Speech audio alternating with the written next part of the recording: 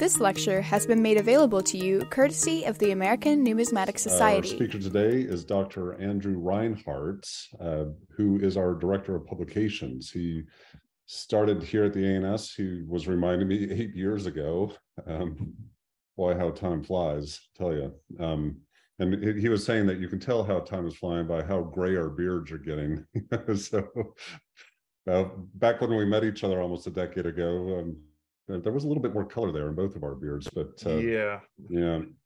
But since he's been at the ANS, he got his PhD and has established himself as essentially the father of archaeogaming. And in fact, he published a book called Archaeogaming with Routledge a few years ago. Berghan, sorry.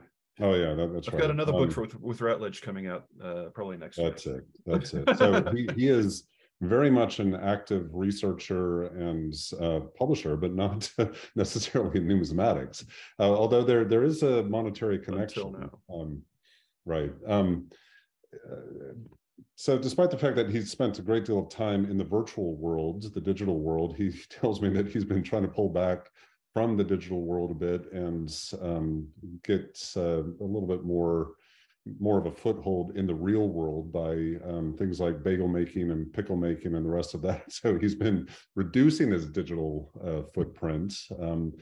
Nevertheless, some of his current research has to do with the dark side of the digital economy. And so today he's going to be presenting on real money, virtual stuff, the porous economy of paying something for nothing. So Andrew, it's all yours. All right. Thank you, Peter, for that introduction. And thank you all for coming and for braving the digital sea with me today. I'm going to share my screen and we'll go ahead and get started. Can you let me know, Emma or someone, if you can see my first slide? Looks perfect. Looks perfect. Okay. Adam, you brought your kitty with you, and so we're going to start with crypto kitties here, and we're going to be talking about all kinds of wonderful, horrible things, and dealing with new digital economies, over the past 5 to 10 years. So I bet when you guys signed up for this that you did not expect to see a quote from Duran Duran kind of kicking things off, but little did they know in 1987 that they would be talking about the skin trade, which is what I'll be talking about today. And when we're talking about skins, I'll be talking a little bit more, well, actually for the bulk of the session, on video game skins. And I wanted to define what those are. But for those traditional numismatists in the room, let's look at something familiar first. So you know that the old you get into the etymology of where bucks come from, so $10, $1, $5 or whatnot. And there are these two schools of thought.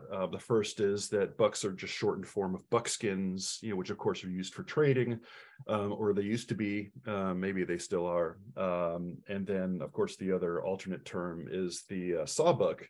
And then bucks became an abbreviated form of that, which I think is the more preferred history of where bucks come from. But we're going to take a look at the buck skins themselves. And so when we're talking about skins in this instance, the traders would shoot a deer, they would field dress it, they would treat the skins and the hide, they would soften it, and then you could either turn them in, just as you see them here, or you could make them into clothes. So all of a sudden you've got something that's functional, something that's practical, and if you put a little bit of fringe on it, fashionable. So we're starting off with skins here. These are just tactile things that you can have, things that have practical use in the physical world. Well, what are skins in the digital world?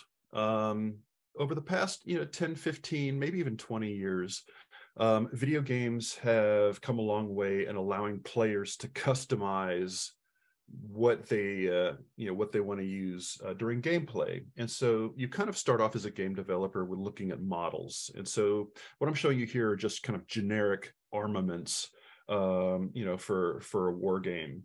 And there's nothing special about these. You get the shape and they're all kind of battleship gray. However, when you apply a skin, that basically is like putting clothes on, or adding a fresh coat of paint or decoration. So in this case, we're looking at Counter-Strike Global Offensive knives, and you can see it's the same shape of K-bar knife, but you're seeing all of these different skins. And that one that you see there that says case hardened, that is super, super valuable to players. And I want to talk about value, because when you're a player and you're playing these games, you can start off with a mesh, you can start off with something that's gray, and then you can start dressing yourself up. And so in this case, what you see here are characters from a game, a very popular game, tens of millions of players. Actually, I think 125 million players a month kind of log in to play this kind of game. So we're dealing with just a very large population of players. And when you start playing the game for the first time, you don't have anything. You have what's called a default skin. So basically, it's a generic uniform, depending on how you're starting out and who you're playing as. And this actually became a way to bully new players. You would call them defaults. And it's because they haven't done anything yet. They haven't purchased or earned other kinds of clothes that they can wear in the game. Now, these skins, okay, so you've got a generic skin here. And then as you play, or as you spend actual real world money, you can start to play dress up. Now, these costumes, these weapons, whenever you buy skins, whenever you trade for skins, whenever you earn skins through gameplay, they're cosmetic only. They don't help you in any way. They just make you look cool. And so, these are just some examples here from Fortnite. Other examples of skins from other games. This is just wildly popular across the spectrum, especially when you're dealing with games that feature a community of players. So here's something from League of Legends. You probably heard of the game Minecraft. And so this is just an example of all of the different skins or some of the different skins that you could have in Minecraft. Again, the same model, but dressed up differently. And these are cosmetic features. Popular game Overwatch and Overwatch 2 from Blizzard Entertainment. And I wanted to pause here for a moment because you can look at the menu on the left, and it shows you all of the different skins that are available for this particular character. And the different colors are different rarity. So blue's not so rare, purple is called epic, orange is called legendary. And you'll notice that the higher up you get, all of a sudden things start to cost money. And so these games have their own in-game currencies, and we'll be taking a look at that as well. And so if you want to look cool, like Symmetra here, you can actually pay for a particular buff, in this case, Oasis, and you'll get that cosmetic skin, which basically tells other players that you are awesome, that you're amazing, or at least you have a good bank account.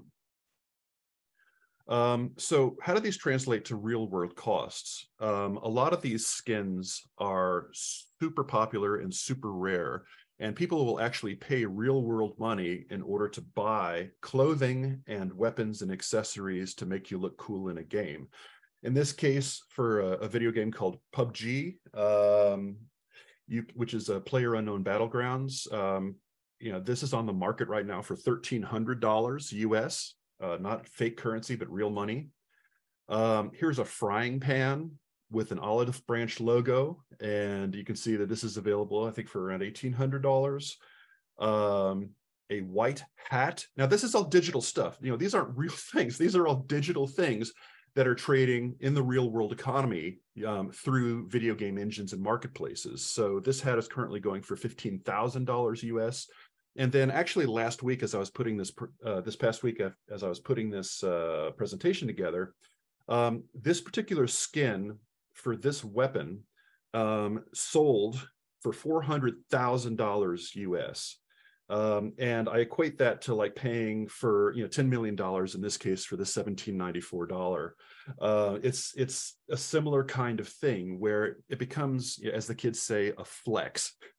You have the money, you're going to buy the shiny thing because you can afford it, and then you're going to show everybody that you own it. And not only does that demonstrate who you are and gives you clout in the game that you're playing, whether it happens to be numismatics or in this case video games, it's a way for you to just show how much that you have. And this this concept is as old as time and as old as people have been around. So taking a quick look at those skins is like, okay, so what's the big deal? And if people are really playing with this stuff, understand that a lot of these players, especially for games like Fortnite, for example, these are kids, 6, 7, 8 years old, going up through teenagers. I still play because I think it's fun and it's part of my research. So I'm actually playing for science, if you can believe it. Kids don't have a lot of control and they don't have a lot of agency. And so where do they have control and agency? And it's in the games that they play. And, while, they can't necessarily, drive themselves to work or buy themselves a car or something like this, what they can do is they can do that in a game. And so a lot of the economy is driven by young people and by children, especially. So where does this come from and what kind of currencies do we have? A lot of the video games now will have one or more in-game currencies that you can either earn through gameplay, you can buy with real money, or a combination of the two, or you can trade for it. One of the popular games is called Animal Crossing's New Horizons. And one way that you can actually get coins is by working. So you're playing, but you're also just doing stuff. You're doing tasks in order to get things. And in this case, in this game, the unit of currency is a bell. So yeah, you're going out and you are digging holes in the ground, as one might, in order to bring up coins. And in this case, you get bells. And you're coming up against something which is kind of a token economy. And I show the cereal box here because people of a certain age, and I include myself in this, you used to be able to send in box tops from your cereal boxes to get stuff. So in this case, if I wanted a Frisbee, I could eat a bunch of Quisp, I could send it out for a Frisbee with 75 cents and the Frisbee would come and then I would have a toy I could play with. I could take my dog out and give it water in the upside down Frisbee and stuff like that. Well, not so much in the video game economy. You don't get stuff. You don't get anything physical or tangible with this. This is all in-game rewards. And you're dealing with the token economy. So basically, like if you went to Chuck E. Cheese, for example, you would put in real money and you'd get back tokens with the mouse on them, with Chuck E. Cheese himself, for example. And what do you do with that? What do you do? So in this case, when you're dealing with a virtual economy, especially with in-game purchases, there are a lot of marketplaces that have sprung up that will serve as kind of a currency exchange or a way for you to buy in-game currency with real-world money. So in this case, here's where you can buy Animal Crossing bells. And you'll notice that the more bells you buy, the more US dollars you spend, you start getting bonuses. And this is true in a lot of games. So Overwatch, for example, pay 50 euros, get 5,700 in-game currency. So there's a beneficial rate of exchange for the more content that you buy. So you're dealing with economies of scale in this case. Apex Legends, same thing. Let's see. Even sports games. So you think, maybe you're dealing with the currency exchanges and stuff for fantasy games, science fiction games, and things. No, this is NBA 2021, and you can actually buy in-game currency so that you can purchase players, so that you can manage your basketball team, and all of this stuff. And it's all the same mechanic: pay real money, get in-game currency. The more you buy, the more you get. And it's in the game developers' best interest to make these deals as advantageous as possible, so people spend more instead of less. And this brings us to probably the most popular currency right now in game, which are V-Bucks. V-Bucks are used in Fortnite, and if you go into a drugstore right now, you can go into Rite Aid or CVS, Walgreens, or whatever, and you'll see those gift cards just sitting by the register, and a lot of times you'll see stuff for V-Bucks, and so you can actually buy these for your niece or nephew or whomever, and they can turn this into currency that they can use in games. And what do they use the currency for? They use it to buy skins. They use it to buy emotes. That is to say, you can buy funny dances for yourself. You can buy music that you play for yourself for other players to listen to. And I apologize for this graphic. This is the best that I could find online. But what happens is, if you're a kid and you're feeling peer pressure or getting bullied because you don't have cool stuff in the game, what are you going to do? You need to find money in which to do it. And there are a number of cases, and you can look this up online, where kids have taken their parents' credit cards, they've taken their grandparents' credit cards, they have engaged in gift card scams in order to translate that money into in-game currency to buy cool things to show off for their friends. And this happens a lot. And so I'd mentioned earlier that we're dealing with the currency exchange here as well. And I wanted to show you a little bit of value, for what you're getting for your money for different games. So, popular game BioShock, $1 translates to 0.03 silver eagles. And you actually use silver eagles in this game. This is one of the few instances where you see kind of almost real old American currency in video games. So this is just nice to see. In The Sims, if you've seen A Wonderful Life, and I'm sure that most of you have, that there's this one scene where he's talking about simoleons, as cash, as a slang term for dollars, and the game The Sims actually uses simoleons as an actual term, and you can see it's got its symbol S over an S, and so 78 cents worth of simoleons is $1. The game Fallout use bottle caps as a means of exchange because they don't have money anymore, so they have bottle caps that you find in the post-apocalyptic world. Here's a handy chart to kind of show you what the rate of exchange is. And these rates of exchange do fluctuate, and they actually follow real market laws, and I'm going to show you that in a moment too. The one other thing to remember is that with video games, especially the modern ones that have this kind of in-game economy in which players can buy skins, sometimes it's not just dollars that are translated to in-game currency. In this case, Samsung last year had an agreement with Fortnite so that if a player or a player's parents bought a Samsung Galaxy, or bought a phone, bought a Samsung tablet, that they would get a voucher that they could turn into a really elite skin that you can use in the game. And so this actually translates to about $1,000 US to pay for the hardware to get that stupid code to plug in order to get to get this cosmetic thing, just so that you can show off for your friends in the game. And for a lot of kids, it's absolutely worth it. Absolutely worth it. So where does this trading take place? And these are two words that I never thought would go together, but here we are, skin markets. You've probably seen stuff like this before, where it's like, especially if you live in New York City area, you always see signs in the jewelry, the diamond district, or whatever. It's like going out of business, or we pay cash for gold. And you're seeing this also now translated into a virtual economy. Before we get there, some of these next slides will look familiar to you. So if you use online auctions for your own numismatic purchasing, you'll get the pictures of the coins or the metals that you're buying, the current bid, when's it going to end, how many bids are happening, what's the lot number. Here's another example of just dealing with ancient coins. But then you're seeing similar things happening with virtual economies too. So anybody who's used to buying coins online at auction, for example, or using eBay, this interface is not going to look all that different. In this case, this is super helpful because you can actually see the current value. You can also see, market treatment of the valuation of these different skins. And you can see that the things, they'll go up and down over time. And as one might expect, the market can often be volatile because we're dealing specifically with digital assets. Steam, if you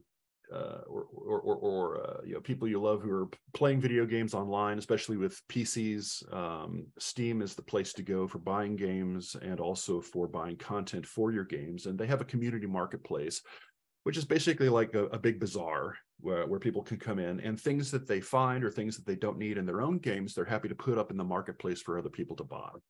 And so you can see what's going on. And these aren't too expensive. Here's something for 25 cents, 66 cents, 25 cents. And you can see how many of these are available in the marketplace. So in this case, the very first thing is you've got you've got a skin, and there are 365,000 other people who have these skins available. So you can see that the market is super competitive and oftentimes oversaturated, which is why it gives value to rare items. So it's like trying to sell wheat pennies from the 1950s, but people are really looking for something special. And so the market is glutted at the bottom, and then at the rarities, they're super hard to find, and that's why they're super expensive. And the same thing is true with the digital economies here. In this case, and this is no joke, folks, if you want to buy a pair of driver gloves, king snake, factory new condition, you will be paying $13,889.01 US for this. And the marketplaces are competitive. So in this case, I'm looking at something called D-Market, which is a clearinghouse for digital assets for video games. And they say, if you buy from us, instead of buying this on Steam, you're actually, or if you sell with us, and you don't sell on Steam, you're going to be making X dollars more. And so the marketplaces actually compete with each other. It's like the New York Exchange would be competing against NASDAQ or something, within the same, U.S. economy. It's kind of nutty, but it works. And these marketplaces are everywhere. So we've got something like GameFlip, which is specific to Fortnite. You've got, and again, I hate these combinations of words, skin wallet, so that you can sell things in this particular marketplace specifically for the game Counter-Strike, which is probably the most popular game in the world right now. Skin Baron, and I love this because they're like, it's from Germany, therefore it must be okay. And so you have all of these places to go and sell, all of these places to go and buy. And as a consumer, you really have to exercise due diligence in order to go through and make sure that things are authentic, to make sure that what you want is available. And then you price shop and you check the markets and everything. And it gets really, really involved for a digital thing that just stays in the cloud. So we've got other, this is a Norwegian shop for League of Legends. And it all boils down to who is buying and what's happening in the human side of digital stuff. And so in this case, you can see from the infographic that 62% of kids have bought paid games, or they've conducted what are called microtransactions. That is to say, you buy a game on your phone, you buy a game for your console or your computer, and once you bought the game, that's not where it stops. The developers are really good, or perhaps really evil, about encouraging you to buy more after you've purchased the game.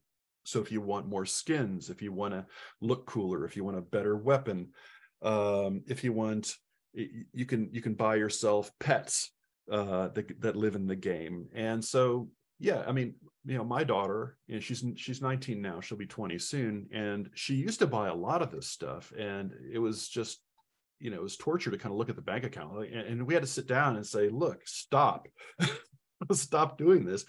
But for some kids, it's just, no, this is super important to them. And that if they have any ready cash, they're going to pay for something digital that they can have to use in one of their games, as opposed to, going and buying an ice cream or a bicycle or something like that. No, they're going to spend it on their phones buying stuff for the games that they're playing on their phones.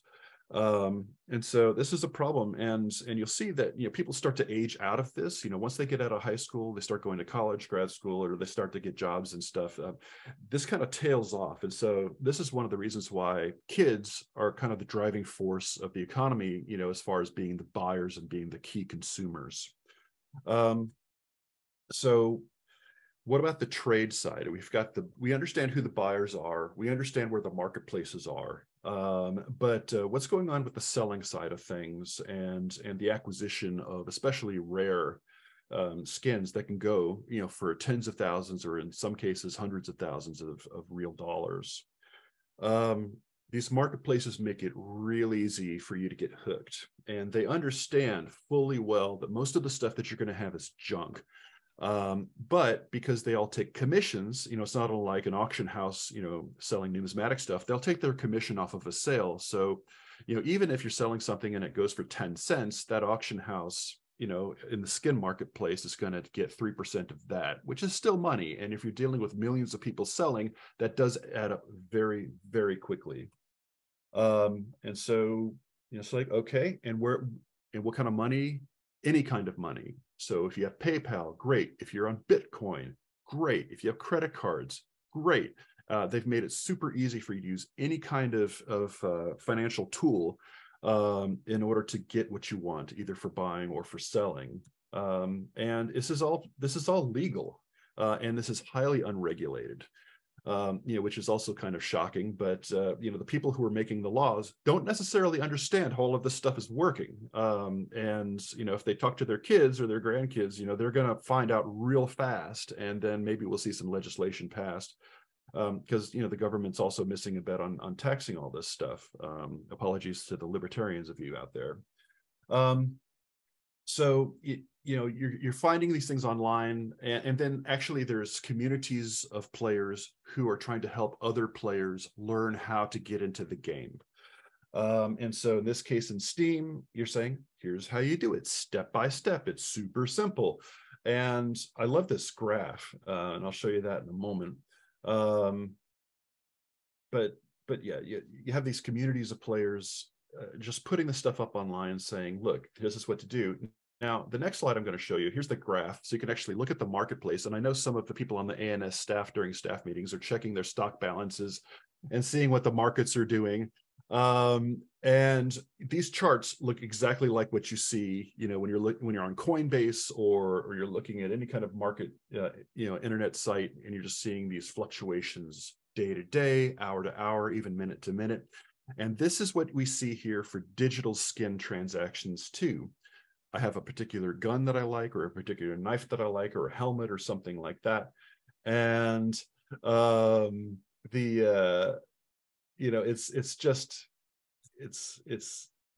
something to behold. So anyway, when you're reading these instructions, you're going to see stuff that looks very familiar to you if you're trading commodities, if you are trading stocks and bonds, and even if you're gambling. Don't spend more than you can afford.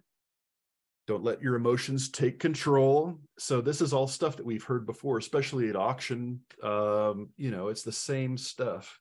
It's just a different medium of things that people are buying. So the other side of things, and I know there's a lot of sides, and I'm talking pretty fast, but what I'm trying to say is that even though we're dealing with digital assets, in this case, skins that are used in games, these mechanisms are old. You're not seeing anything new happening. It's just a new platform, and people have figured out a way to leverage a new and emerging audience, specifically the youth market. One of the darker sides of this is what's called skin gambling. And in this case, you could take things that you've earned or that you've yourself purchased inside games, and you can put them up into a gambling marketplace or a gambling site, and instead of being treated as actual cash, that you're gambling cash, no, you're using skins that have a cash value assigned to them. But because you're dealing with digital assets and not actual money, the government allows this to go through and happen. And so there aren't really any laws about this. And so you'll find that certain companies will allow this. Other companies have shut this kind of gambling down. And for some of the game companies and for some of the developers of platforms, they love this because it makes them money, despite what's going on to the people underneath and their savings. And you have people, who'll spend money, on skins to gamble with, and they'll lose it all. It could be hundreds, it could be thousands of dollars that they lose on a single transaction. And these are games of chance, and they're not regulated. You'll find instructions online about how to play. Okay, so what do? Get your skins. And then you put it into your wallet. We'll talk about wallets in a moment. And then you place your bet. If you win, here's what to do. If you lose, here's what to do. And you do that for as long as you can tolerate it. Again, super volatile, extraordinary risk for minimal reward, unless you hit it big, which never happens. And that should sound familiar to those of you who go to Vegas or Atlantic City. We talked about wallets for a moment. And this is where we start to transition into cryptocurrency and NFTs. We'll talk about those in a moment. But, if you work with Bitcoin, if you work with Ethereum, chances are pretty good that you want to have some kind of hardware wallet to keep this stuff secure, not just online, but have your Bitcoin stored on a removable encrypted device. And so here are a couple of examples. And we're getting into the idea of portable wealth. Now, it used to be that, you would have, a gemstone, or you'd have a coin, or just a watch, and you could carry that around, and that has some kind of liquidity. So, it's portable, yet you can carry a lot of cash on you without actually carrying a lot of cash on you. And so you have these hardware wallets, which are kind of the equivalent. You also see this now in the diamond trade. Volt is a company that has IGA graded diamonds that are put into a tamper-proof thing. Now, granted, you can still lose this. You can put it in your pocket for transportation, but you can still lose it. You can forget it. And there are actually stories also of people who have lost or thrown out, or their spouse has lost or thrown out the hardware wallets for Bitcoin. And there's no way to get that stuff back. You have to have the hardware in order to get it there. So, the equivalent, of course, is working with crypto wallets like MetaMask, for example, is the popular one that's supposedly secure. I've got news for you. Anything digital is not secure, no matter how secure you actually think it is. And there's been a student, and I've forgotten her name now, as part of her PhD work, she actually managed to decrypt the blockchain. And for those of you who know how blockchains work and how crypto works, that's kind of scary for a lot of people, because you're basically voiding out that anonymity of the transactions. And so when you're dealing with things like skins in video games, that becomes very attractive to a lot of people, because it's a kind of portable wealth. You can invest in these things, you can flip them, you can buy low, you can sell high, and it's not like a house or a car or jewelry or anything. It's a digital thing. It doesn't take up any space at all. So it's super attractive for that kind of trading. Now, this, of course, and for some of those in the audience who've been paying attention and saying, hey, that's a great idea for laundering money. And you'd be right. The skin trade at its darkest is a great way to launder money. And I'm not advocating for this at all. And there have been crackdowns, on this by different platforms as they've decided as they've determined what's going on. I mean, you'll see this on stuff like eBay. You might see a book on eBay that's like $2,000 for a $20 book. And you're like, how is that even possible? Well, I've got news for you. That book is being purchased by somebody else, and it's being used to launder funds. You put funds into an item, that item gets purchased, and there's no cash transaction. It's all digital. And so all of a sudden you've got something clean on the other side that you can then take out. People have figured this out with video games. And because the video game skin market is just millions and millions and millions of items, you can easily put something in there that is way overpriced, or you can price it as such and then communicate to other buyers in your network around the world that, this is, it's just, it happens all the time. And news stories keep coming out about this, and there still isn't a lot of legislation. It's starting to pop up in journals. I love this, that the University of Nevada, Las Vegas has a journal dedicated to gaming law, because, that's where you go, what you do in Vegas, you go and you play games. And this is also now cascading into video game law and legislation as well, and what to do about it, and how to identify money laundering, and how to stop it, how to prosecute. And it's extremely difficult. It's still extremely difficult to do and to prove, because of the anonymity, the encryption of all of these transactions, and the sheer volume. And you don't have to move like hundreds of thousands of dollars. You can basically launder the money in like $100 bits based on the different skins that you're putting through. So buyer beware. But if you're a kid, you don't care. You want that skin because it's going to make you look cool, and it's going to improve, your respect or your clout in the games that you play. And you don't care where that's coming from, who is selling it. You just want it, and so you're going to buy it without doing research.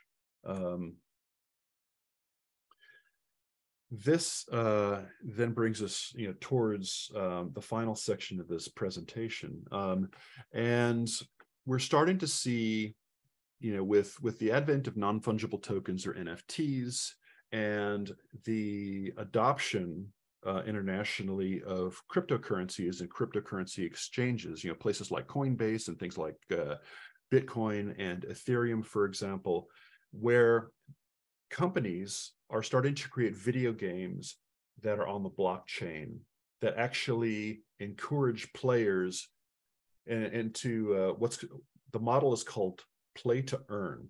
And what this means is if you play a game, you are actually working for mining cryptocurrencies.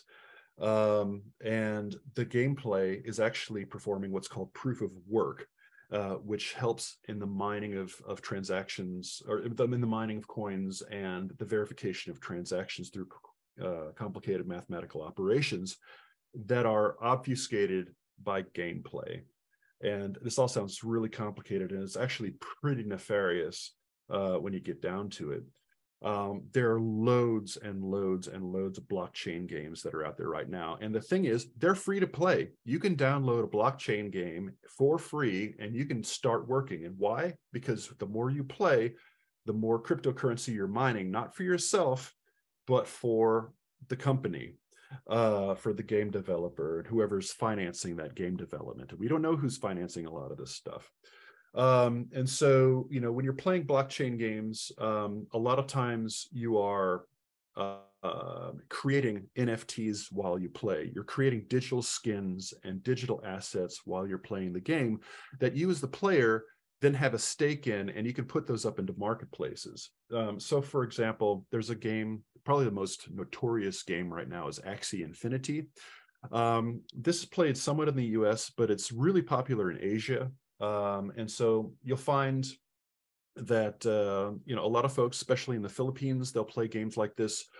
There's not a lot of work. The pay isn't that great for the work that's out there, for the normal person. And so they'll go to the internet cafe and they'll play these kinds of games in order to try to strike it rich by finding something that's very rare. Now, take a look at this. Look at these things. For example, Angel, which is this kind of kitty-looking monster, that last sold for 300 Ethereum. Okay, so what does that actually translate to? One Ethereum, right as of yesterday, and I'm going to get my calculator out here, is $1,900 US. So if somebody sold that digital cat for 300 Ethereum, 1943 times 300, that is $582,900. Okay, so that makes a lot for the player, and the game developer also gets a cut. All right, it's like winning the lottery. Like this kid is in the Philippines, and he was playing Axie Infinity. He got an extremely rare figure. He sold it for several hundred Ethereum, and he bought 2 houses for his parents and his grandparents with those earnings, just for finding and flipping a digital asset. Okay, this happens, and the games are getting better.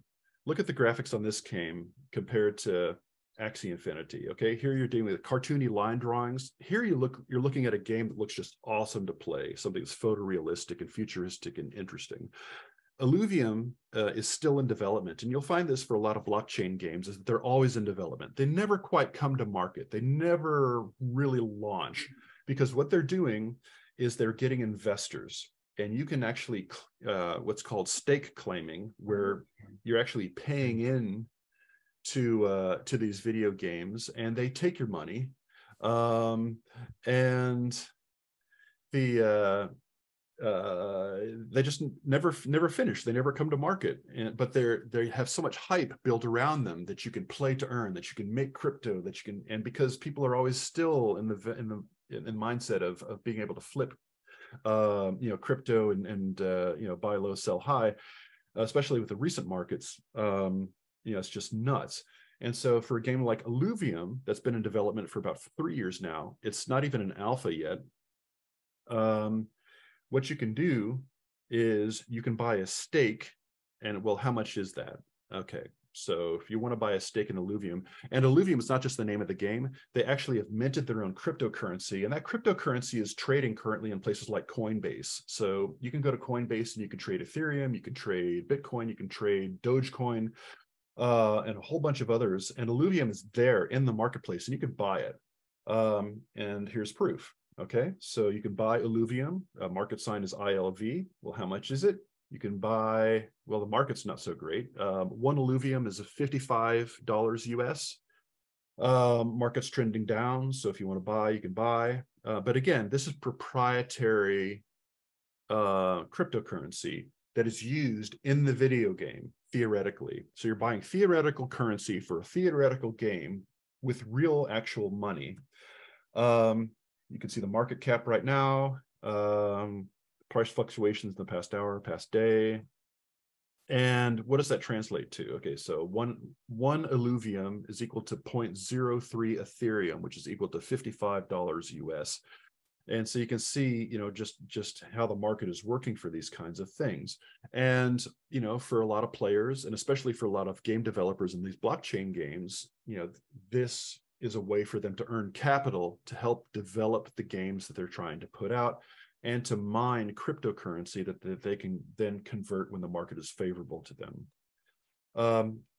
So the interesting thing now, and to me kind of a horrifying thing, is that with blockchain games and with games that use skins that players can buy and trade amongst themselves in a marketplace, that giant publicly traded or AAA game studios, in this case Ubisoft. If you ever heard of the game Assassin's Creed, for example, Ubisoft produces those, Far Cry, and they are getting into the NFT game. They are getting into the blockchain game as well, and they're not dealing with this kind of self-selected marketplace, of some players. This is actually going to happen, very soon, and it's happening now for just the general marketplace of players of these kinds of games, where all of a sudden this stuff becomes available. And again, it all comes down to monetization of playtime, which I find to be personally immoral. I think play should be play, and in this case, play is work. And so you've got, multi-billion-dollar corporations that are putting out these amazing games that have this other darker element to it, for mining cryptocurrency and for having basically child labor who are, playing these games, do the work for them and to make them money. There's been some pushback from the user community. And it's interesting, a lot of players, they'll play and they'll trade skins, but when they see NFTs, they're like, oh, that's ridiculous, which is kind of funny because the skins that they're buying are just cosmetic anyway. But for the game player, for most of them, they look at an NFT, which is just a piece of digital art, and they can't use the art in the game. And so, what companies like Ubisoft are doing is they're merging the two. They understand why NFTs are not popular, and then they find a way to turn them into skins that can then be used in the game, and they kind of complete that monetization circle at that point in time. And so, what we have here are, it's for those companies that want to do this, they're doing it. For those players who want to, continue and play these things, they are, and this trade continues to go unchecked. And so, I know I seem to be moralizing about this, but this is a real danger. And I mean, games are fun, but at the same time, they're, the mechanics of them allow, for good, honest trade. Okay. But then, like anything, with numismatics or antiquities or collecting of any kind, stamps and stuff, they're the good guys and they're the bad guys, and these marketplaces have both. And so it's like, what do you do? How do you regulate? Do you regulate? Does it self-police? Does it not? And there's just all kinds of questions at this point in time. And that's where I want to leave it. I wanted to share with you, kind of stuff that I'm working on and things that concern me, because there are a lot of games out there. Billions of people, 2.5 billion people play games every day, in a planet of 8 billion people now. That's more than 25% of the Earth's population playing these things and putting money in. And there's a lot of money to be made and a lot of people that can be turned into agents, consensually or not, for making these companies money by, working with, within the blockchain specifically, in mining this kind of currency and engaging in this kind of trade. So with that, I will stop my presentation. Let me Thank you, Andrew. Yeah. Yeah, that gives me a lot to worry about now with my sixth grader. Tell you. In fact, one of the things that you said a little bit early on in your presentation about playing for science, I think that should be something to put on a T-shirt. Yeah, I'd like that a lot. Yeah, I'm more than happy to let you regulate your own questions, as you're quite adept at all of this. But I don't know if you saw in the chat that John Thomason put something there. So. Oh, wow. John, I did not know. Yeah, RuneScape is another hugely popular game, with just millions and millions of players. And I did not know this particular story. And I do listen to Planet Money sometimes, but I missed this episode. But yeah, I mean, this goes back, doing playtime for monetization. It's not new. I used to play World of Warcraft for about 5 or 6 years, and you would always encounter people who weren't really playing the game. What they were doing was they were farming, or that is to say, mining ore in the digital environment. Or they would go on quests, they would get gold, and then they would hoard all of that. And that affected market prices within the in-game economy. And then they would flip these assets. They'd flip the gold that they'd found, they'd flip the ore that they'd found and put it on a public marketplace and then sell that for more. And so, the term gold farmer or gold farming came about because people would play the game, not to play the game, but to make money and to sell whatever they found to other players who are impatient. And a lot of the time when you're dealing with gameplay, you're dealing with the human need to have something right now. You don't want to wait for it. You don't want to play a game for 20 hours in order to get something cool. You want it right now. And if you've got money, you might as well just buy it now instead of grinding. And so that's, this is just another case in point in that kind of behavior. And it's playing on the worst human instinct as well. It's just, you can wait, you can do the work and get your reward. And then for a lot of people, it's like, no, I've got the means, give me the reward now. And that's what they do. So the people who develop these games, they know exactly what they're doing and they know the psychology of the people who are buying.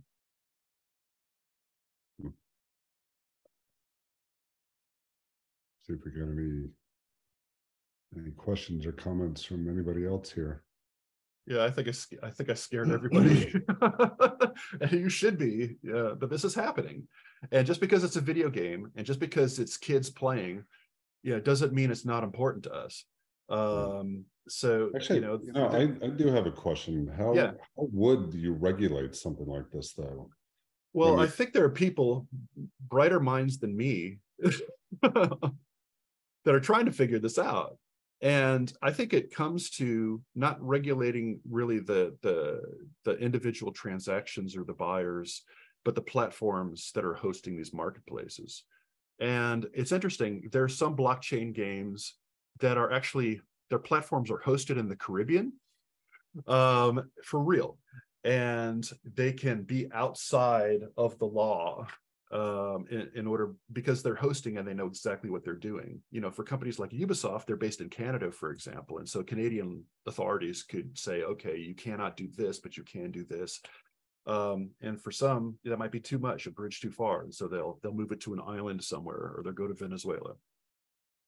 Yeah, you know, I was at a conference in Sweden a couple of weeks ago, where it was looking at, the title of it was the trust of value, means of payment and perspective, or something like that. But it was looking at means of payment from beginnings of money and coinage all the way up to cryptocurrency. And there was a lot of discussion towards the end of that, as you can imagine, about both cryptocurrency, or say Bitcoin, becoming a global universal currency, but then also how do you regulate these type of digital currencies at the same time? And you know, there are obviously a lot of parallels, you know, with what's going on with these games and all the rest of that, because you know, if you have a global, if you know, global environments, local laws essentially don't really, you know, matter as much, and that obviously is part of the point. So yeah, and for some that's great, and for others, yeah, this is a problem. Yeah, don't know. I mean, you see a regulation, and a lot of private corporations or even public ones are like, whoa, whoa, whoa, whoa. We see that in America all the time. You know, no regulations, minimal regulations, because that's stifling the economy, is stifling production and our product and all of that stuff. And I get it. No, and in fact, that was one of the arguments made by a representative from FinTech, you know, financial technologies, who, you know, was essentially in her presentation was saying, no more regulation. We don't need regulation. Yeah. So, I don't know if you see a few things in the chat. So yeah, Tina, first, thanks for coming. It's good to see you. And I have not been following the Netherlands cases for loot boxes. For those of you who don't play games, or especially online games like Overwatch, these games have basically, you know, people like presents. And they like finding treasure, and they don't know what it is until you open the treasure chest, until you open that wrapped package. And so these games have those packages and presents wrapped up and ready for you to open. And used to be, until, you know, some of the game developers grew a conscience, is that you could sell these loot boxes online for certain sums, and then I, as a buyer, could pay you $500 and get 1,000 loot boxes, and just go through and open all of them to see if there's anything rare. And if there's something super rare, I can then take that and put it onto the marketplace myself, recover my money, and make a profit. And so I'm guessing that this is the legal case, you know, to which Tina's referring, but this also, you know, has been happening in the US, you know, through, you know, some regulation and prosecution and the like. And it forced some of the game developers, like in this case, Blizzard Entertainment, to change how things are doing. So there are no more loot boxes, and there's no more loot box trade in Overwatch 2. And they retired Overwatch, which had that mechanic in it. And when I say mechanic, that means it's just a way of doing things, something that is part of a game that you can use. So Peter has a question about the rarity of digital objects as being something artificial, and has it produced or controlled. The game developers will create algorithms that produce something. In gaming talk, it's called a drop rate. So if I kill a monster, I know that that monster has a 10% chance of dropping something cool, or an 80% chance of dropping something that's garbage. And so I'll go fight that monster because I hope to get that 10% drop. And then for playing multiplayer games, you might have really strong monsters and you have to play as a group in order to defeat it. And then it drops that cool thing, but then the 5 people have to figure out who gets it, because it's not one for everybody, it's one for the team. And so, you know, they have to vote on it, or they roll a dice to get it. But these algorithms, you know, have a very low percentage for these very rare items. And that's one way that rarity is done. The other bit of rarity is actually market controlled, because the market might desire something, and if that is not present in the marketplace, they're going to go after that thing, because it's, you know, there's not a lot of representatives of that particular digital asset that they want to go and get.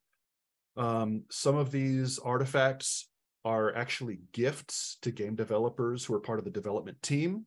So that white hat that I showed you at the beginning for 15,000, that was never given to players. That was given to code writers in that game who were part of that particular project. And some of them decided they didn't want that. They wanted to cash out. So they put that on the marketplace. And because there are only like 5 of those hats available, that's why they cost so much. And because you cannot get this as a player, it's coming out of the game development studio itself. That adds value also. And so, and then I see that Mike had a comment about grading these things, then putting it into, slabbing your digital assets. You might laugh,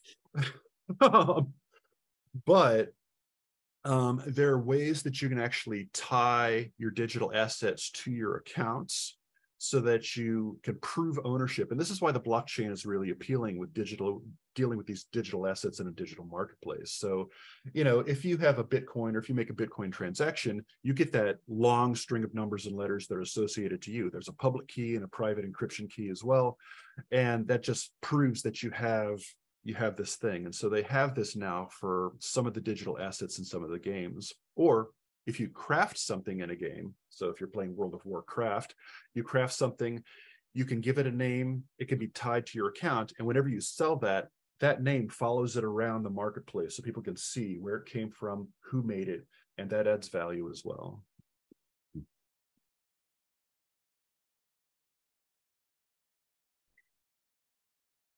Do you see the comment there from Chuck Oliver? Yeah, I do, and he's right. Absolutely. I would love to see this as a frontline program on PBS to talk about the skin trade. Skin trade, it has been covered by the media pretty well over the past few years, but it hasn't really changed much. Some of the companies have changed or have been forced to change, but and not a lot. And so, certainly I think it's because the people who are passing the laws, making the laws, just don't know about it, they don't see what's happening, or if they do, they haven't a clue about what to do about it. So as our Zoomer generation comes up, I have a feeling we'll see that change some more, but right now not so much. And so Tina has a comment in there about loot boxes are now being seen as gambling in many European countries, so illegal under 21 years old. And so FIFA, if you play the soccer game, or if you know FIFA from watching World Cup recently, they have a very successful suite of games published by Electronic Arts that are really, really, really fun to play and super popular. And they have their own trading card system as well, so that you can have NFT trading cards. I think there was one with Cristiano Ronaldo that went for $1 million or something because it was that rare. But in any case, you can gamble with these things. And so international laws are being passed to keep people, from gambling on these loot boxes, or these blind bags, as you can also call them, for this stuff. And Tina's right. Enforcement is really hard. We could see it going on, but you're dealing with millions of people every day, all day long, engaged in these transactions. And where do you even start? I think that's the hardest part. Starting with the platforms may be the way to go, but that's a lot of red tape and a lot of lawyers for a long time. Daniel Wolf also had a comment here, said, sounds like a commodities market with various imaginary derivatives and non-deliverables, which, actually made me thinking as a curator, how would you actually curate, any of this? The longevity, the potential longevity of this just seems not. Oh my God. Yeah, it's super fragile and super volatile. And diamonds are forever. So, a diamond is a diamond is a diamond. I might lose it, but it's still there. Yeah. You've got a game like Alluvium, and you might, be a stakeholder, and you've put in a few $100s to get a stake in this. And then hopefully you'll be able to cash out some Ethereum later on, depending if the market is still going. And that company could just fold up and blow away and take your investment with it at any time. And all of this stuff, all of these digital assets, all of these skins, for your armor, for your weapons, for your vehicles, your pets, and all of this stuff in the digital space, that company's gone and they take it with it. There's nothing permanent here, which is why it makes it a great medium of transaction. I put money into this digital thing, you buy the digital thing for more than I paid for it, I get your cash, you get the thing, and then I'm done. And that's how a lot of it's being done right now. They understand that the stuff is impermanent. And so it's great for fast transactions and to move money around without being traceable very easily. And on that very happy, positive note, we're at the top of the hour. Andrew, I'd like to thank you again. That was fantastic. Really learned a lot. And like I said, gives me a great deal to worry about now. So thank you for that too. So hope you guys don't have nightmares tonight. I sure do.